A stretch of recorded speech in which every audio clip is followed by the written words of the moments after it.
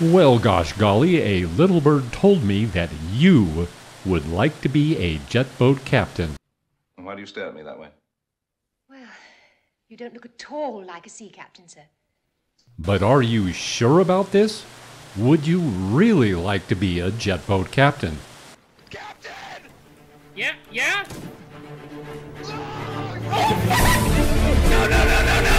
No! Dude, we have so much shit to do! Holy fucking shit! Really and truly?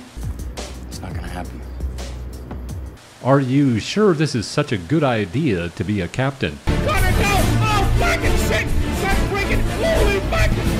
Or, like me, did you buy a boat and then you attended a club run where they just decided to start calling you and everyone else captain?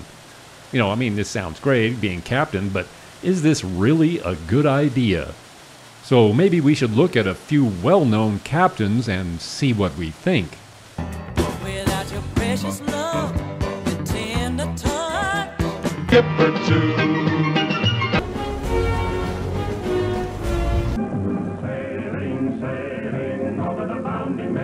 Captain Planet, he's our hero. Well, honestly, it's not looking so good so far.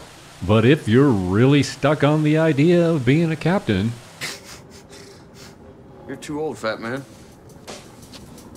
Your tits are too big. You're too fucking blonde! Get out of here! and honestly, things just don't work out so well for captains sometimes.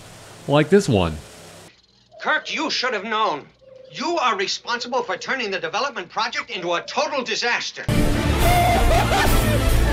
guys! Guys, So what am I saying here? Well, maybe instead of being a captain, you could just drive your boat. It would actually be a lot easier. This message brought to you by Sambo and Hunky.